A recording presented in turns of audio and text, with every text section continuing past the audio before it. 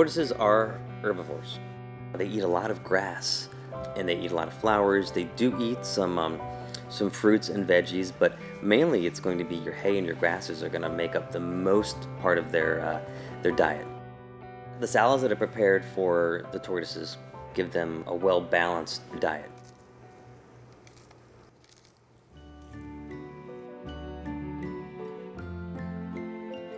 We get a variety of different mixed leafy greens. And then we also will mix in alfalfa and hay.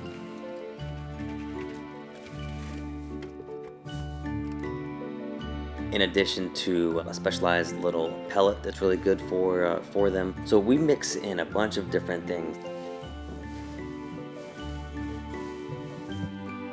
And then we'll use things like carrots and some other veggies as a supplement when we're doing any kind of enrichment or training.